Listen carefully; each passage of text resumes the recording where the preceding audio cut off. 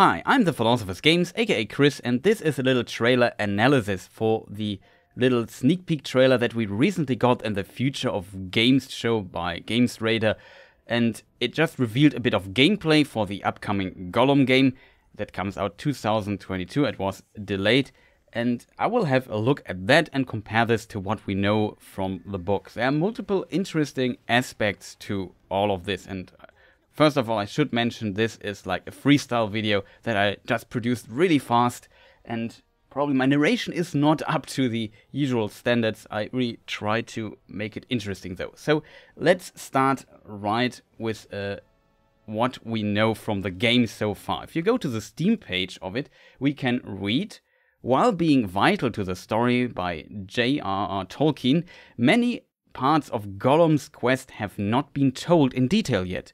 In The Lord of the Rings Gollum, you get to experience this story. From his time as a slave below the Dark Tower to his stay with the Elves of Mirkwood. And this basically gives us an idea on in what time frame this game will play.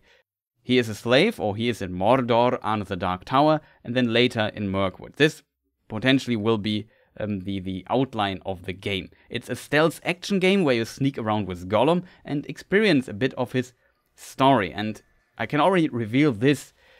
The story of this time frame isn't really fleshed out. We have some dates and we know, okay, at this point, around this point, Gollum is there and then he goes there. That's basically what we know. But what happens in between exactly, we don't know. And this also is something that the makers of this game, Daedalic Entertainment, have to make up for the most part. That's also a little warning when it comes to this. But of course you can make some educated guesses. You can build some theories and also make some references here and there. That is totally possible.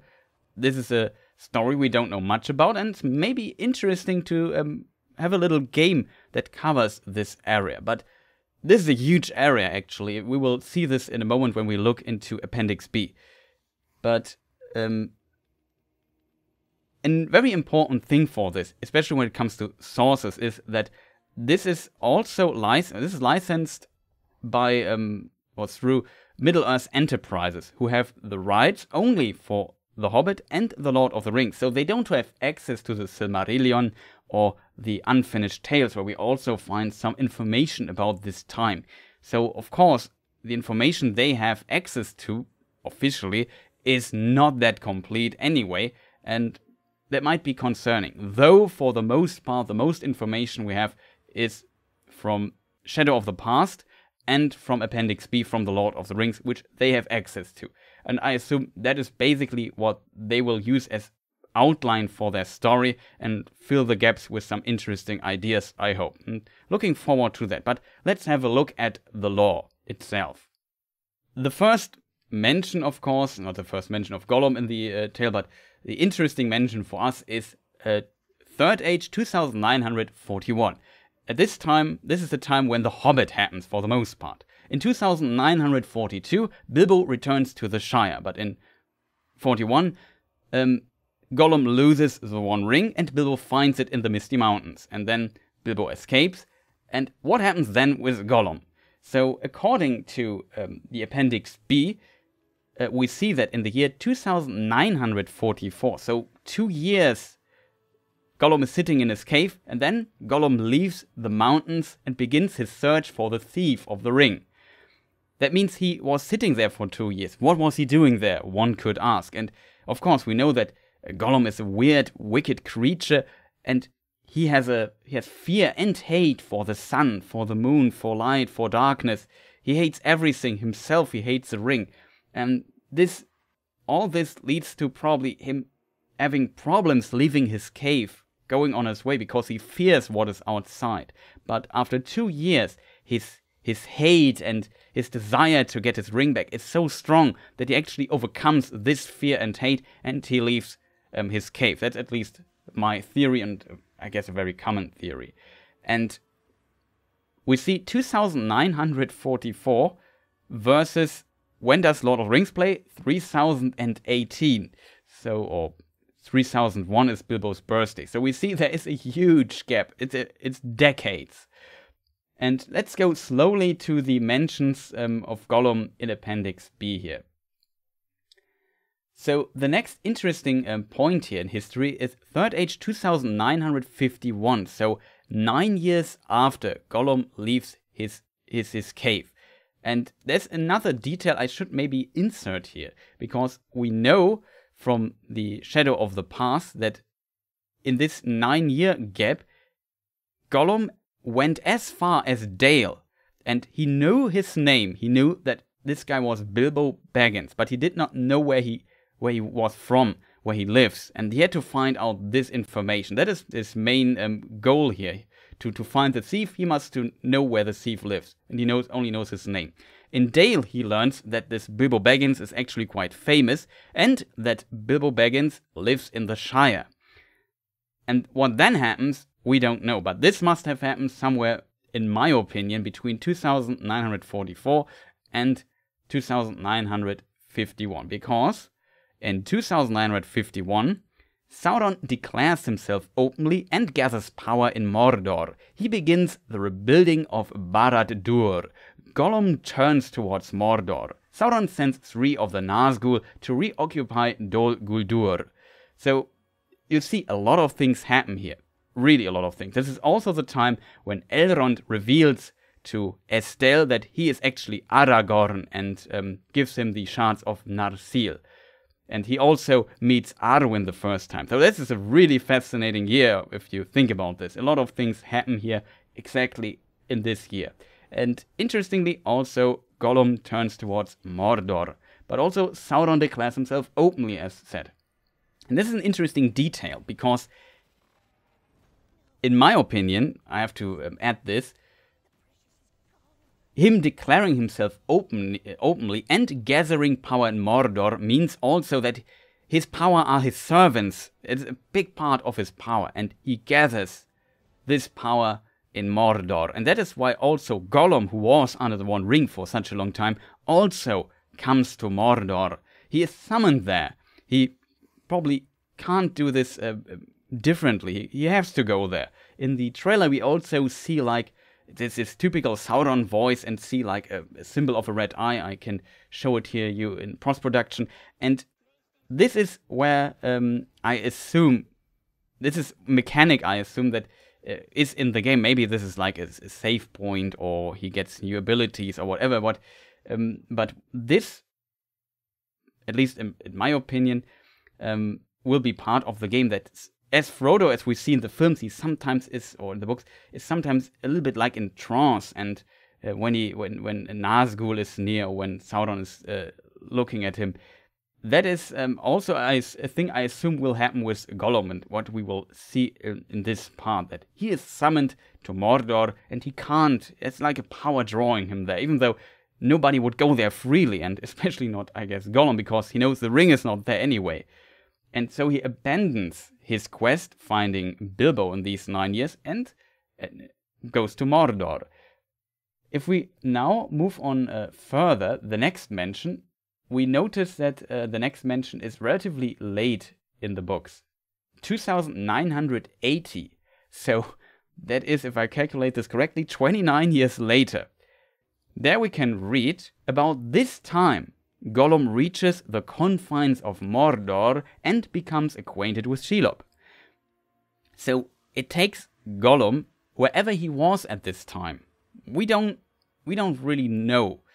Wherever he was, it takes him 29 years to get to the borders of Mordor, basically, and then becomes acquainted with Shelob there and makes a deal to for his potential revenge. He has an idea there. And it's quite fascinating. We just see how long this time span already is. This time span with a lot of blank pages, and we don't know what is actually happening there. What's going on with Gollum?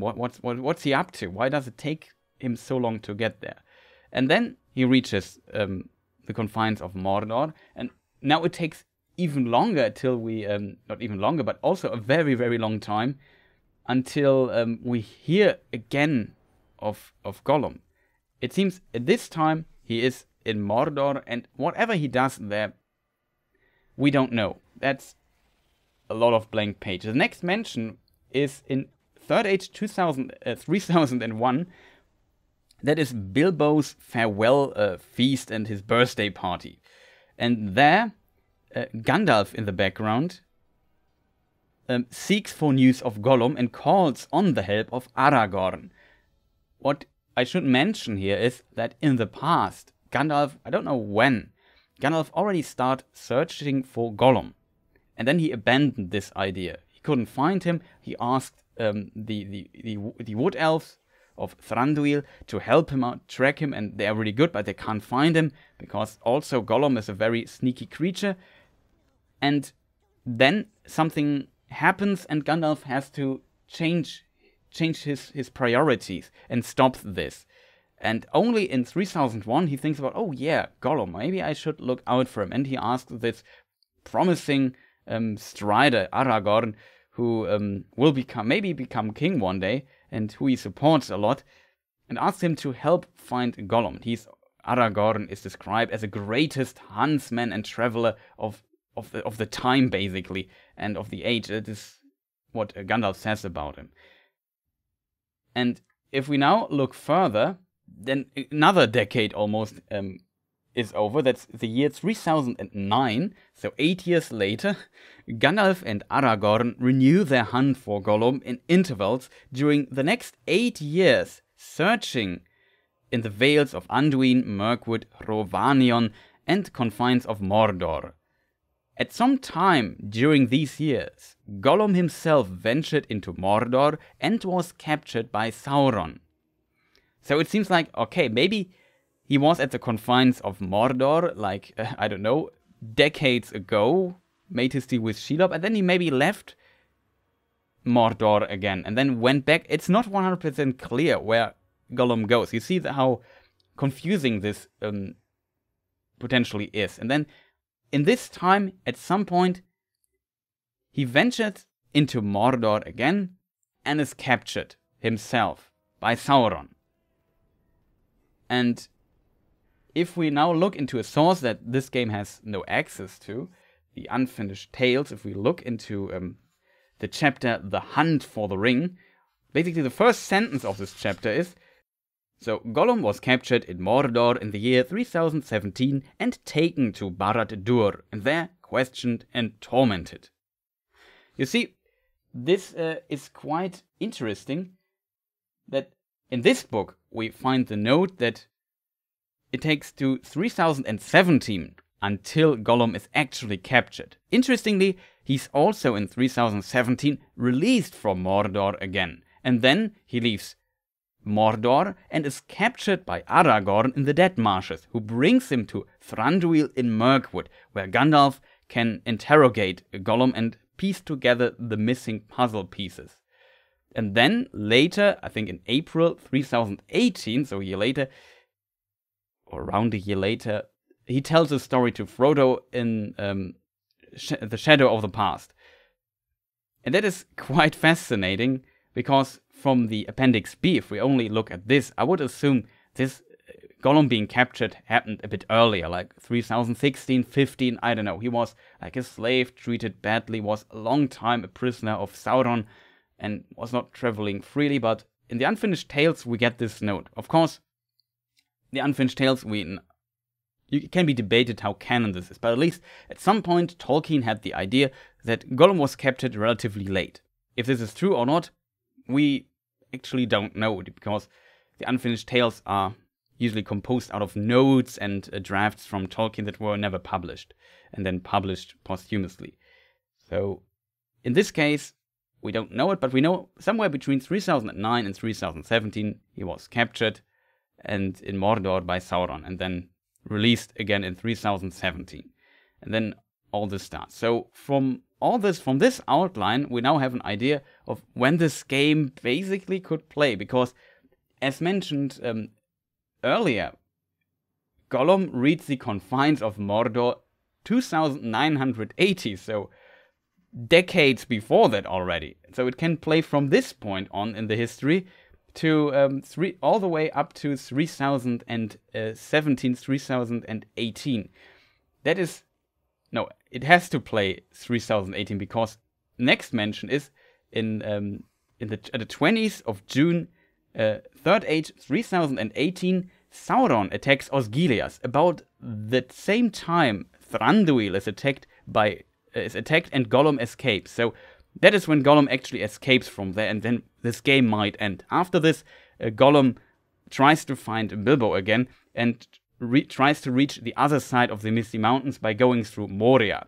And here he can't go through through Durin's doors, and he's trapped in Moria basically. But luckily, as we know from The Lord of the Rings, Frodo and the Fellowship go to Moria too, and there, from this point on, Gollum follows them until we know how The Lord of the Rings goes. So this is the basic outline of the game, which is quite interesting.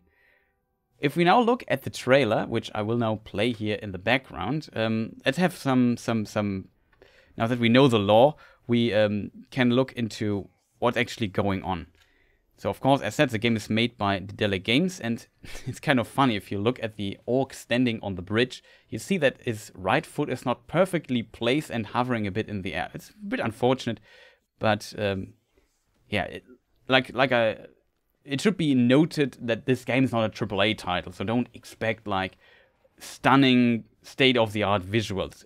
TPhGames is a small German company that usually makes point-and-click adventures, so have a bit of mercy there if some of the visuals are not top-notch. But still, I think it's a very ambitious project for a studio like this, and I hope they succeed with this. But yeah, if we look here, we see, there is a mountain with fire in the background. This must be Mount Doom, and as a result, we see this fortress-like structure there to the right too. This must be Barad-dûr, that would be my guess, and this is then of course in Mordor. We see some smith fires going on, some cranes, which are interesting details. Also, if we look at some of the towers and structures there, it's interesting to see later in another shot if this could be the same place. Then we see some bats, and here probably a classical mechanic, like Gollum knocks down an orc. This must be an orc, we see this in a moment. He has a weird helmet, I have to admit. Curious how this is out, and he's armored, so he's more like a soldier. And that is why I think this is in Mordor and not in, for example, the Misty Mountains in Goblin Town or anything, because this all feels very organized here. And we see mines, and of course, as we read earlier, Sauron declares himself openly and also gathers his power, which also means he increases the amount of his armies and troops, and of course they need armor and weapons and so on. This has to be forged, and as a result, there must be mines in Mordor, and this might be one of them. And Gollum sneaks around there, that's at least my opinion, and knock down this orc. And like I said, this is a stealth action game, so it seems like you can knock out people, sneak around, don't want to be detected. And let's look further. Here we see a bit of climbing, which Gollum is probably pretty good at. Makes totally sense. And we look down this pit. I assume if we look there and we have a later shot, we see spider webs. So this area down here is the same that we just saw from above. In my opinion, the spiders are in the mountains of Mordor. That we have a note that Shelob mated with lesser spiders there. That is where the spiders from the Hobbit in Mirkwood and around Dol Guldur are from. So this is the origin. This could be like a mine in the mountains of Shadow. The Efelduath, I think, is the Sindari name. And I assume this could be there, but maybe I'm wrong. Maybe in this game there are also other places with spiders in them, but that would make sense that these are the Mountains of Shadow. If we now look further, he holds his hat. That I talked about, that there is like an influence of Sauron summoning creatures to Mordor and basically bringing them there, forcing his will upon them, and this might be a struggle we could see there. We can also read on the Steam page that there is like some decision making, and depending on what decisions you make, Gollum's side of Gollum increases, or the Smeagol or Smeagol side of Gollum increases. And that might be interesting. Maybe there are multiple endings. That would be pretty cool, in my opinion, but let's not get too ambitious for this game. And there's also, like I think mentioned earlier, this red eye sign on a wall, and we have this typical Sauron sound. So I assume there's a bit of communication, and he like maybe hearing his voice in his head. That could be just a save point, or like where he gets new skills or something, or maybe it's just a story point, I'm not sure. But we definitely will see this struggle of Gollum with the will of Sauron a bit in this game. This is also, we see Mount Doom in the background and some fortress structures here. Light is also pretty cool, in my opinion. And you see just, it's a terrible place. It's basically hell. You don't want to go there like that. Because this is fitting to Gollum's story. Here we see him climb above this rope. And here's this shot I mentioned. When I first saw this, on my first watching of this trailer, I thought, that could be also Goblin Town, the Misty Mountains, which is also a place maybe Gollum sneaks around. But I assume the game will mostly focus on Mordor and maybe escaping from there. Because if we look closer, we see this at the left side, this orc at the beasts, and he has grayish skin, so I assume it must be an orc. And he also has armor. This looks pretty, in a weird way, organized. There are cranes. We see a bit of fiery ashes sparks in the air, so there might be lava and fire going on. I feel like that's untypical for how I imagine Goblin Town. And it seems like stuff is built there. This could be like a mine, or this could even be a Barad-dûr, how it's built, and or how resources are delivered there to forge. But still quite interesting. So he sneaks there, he's not noticed, and we see those beasts and these wagons, and everything looks heavy and so on. Pretty cool. It would be nice, like, exploring this place, seeing what's going on, because usually you only see this place in like little notes in Appendix B, where you just have a date and a little bit of text what's going on there, but you never see these places, and now they are filled with a bit of life, and see, okay, what logistics and what is necessary to maintain so many orcs and armies and equip them. That's, in my opinion, already kind of interesting. We have this little Gollum sneaking around there and seeing this terrible, terrible place and what forces this will unleash on the world. That's, in my opinion, quite an interesting idea. And if we move further, the camera just pans up and we just see all these ladders and smiths there and fires, forges. And also we see these two towers there. And from their structure, that's also, in my opinion, another hint that this might be Barad-dûr. So far, the visual style is, in my opinion, distantly close to the other Lord of the Rings games like Shadow of Mordor or Shadow of War. And also the films a bit. And I feel like this is fitting to Barad-dûr, these two towers that you can see there. And there are also a lot of structures. Of course, if we look at the Hobbit films, there might be some similarities to the to Goblin Town, but if we think of Lord of the Rings and the pits in Isengard, this is also pretty close to this. So I just assume these are orc pits where stuff is forged, and maybe this is near Barad-dûr or even under this mighty fortress where orcs work tirelessly. Because as we just read in the Unfinished Tales, he was brought to Barad-dûr, and Gollum definitely was a time in Barad-dûr, so it makes sense that we will see this. And Barad-dûr is always a very fascinating place. Like, this is the chief fortress of Sauron, and we know very little about it, just that it must be a terrible, terrifying place. However, he seems not to be captured yet, but maybe he was drawn there and captured in Barad-dûr. That would be possible, I guess, because we don't know where he was captured by Sauron. So there is a lot of interesting detail that might this game have an interesting answer to. It's, of course, not a canon answer, because we simply don't know out of the source material that we have from Tolkien, but nonetheless, I would enjoy, like, a little game staying close to the source material and adding some interesting ideas and theories and references to it. That would be great. I hope that is what we are getting here. And yeah, this is just pans up. You can't see the sky. That would have been another indicator, but at least I couldn't see this here in my footage going on in parallel while I'm talking. Not sure if this is under the earth or just like in one of these side chasms of Barad-dûr. I'm not sure. We will see. And yeah, here at the end we also see like Daedalic Entertainment and this little ME logo, which is Middle-earth Enterprises. And this is, there's a Tolkien estate, and the Tolkien estate is basically the Tolkien family, the heirs of Tolkien, and Middle-earth Enterprises, not related company, and they simply own the film rights and for Hobbit and The Lord of the Rings, which Tolkien himself sold in the 60s.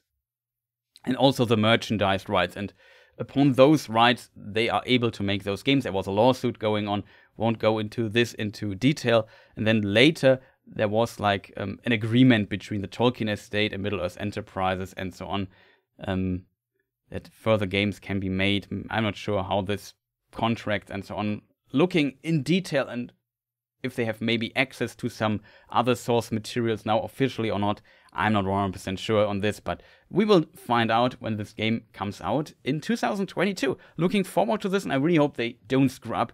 Would be amazing having another interesting little Lord of the Rings game where we just play this one of the most fascinating characters, not only in the Lord of the Rings, in fantasy, I think itself. Like Gollum is such an iconic character, and this is an interesting part they selected, and as we learned, decades worth of blank pages are there that they can fill and tell little story here and there, and as long as they don't contradict what is in the books, I don't see a problem with that, and looking really forward to this. So that is the end of this video. Thank you for watching. I hope you enjoyed this video. If so, maybe leave like a like or a comment, and maybe subscribe. If you do so, consider pressing the annoying bell too. What is up next on my channel, you might ask? So I'm still working on the Elrond video in the background. Later this day, if this video comes out today, I will stream Cyberpunk on Twitch. Maybe check this out too. I also consider streaming on YouTube, make a little Q&A, lore Q&A stream again on YouTube next week. I'm not sure when, maybe Tuesday, something like this, maybe Wednesday evening. I'm not sure yet. I will let you know. Then is there anything else? Should there be like a huge news to the Amazon series, or to, I don't know, another Lord of the Rings games pops up out of nowhere, I will make a small video to this too. Don't worry, in the same format. I hope this video is actually good. That's also a question I have. Tell me how you like this free narrated format here. I know sometimes I lose track without a script, or my phrasing is not always on point. Sorry for that. I hope you still enjoyed this.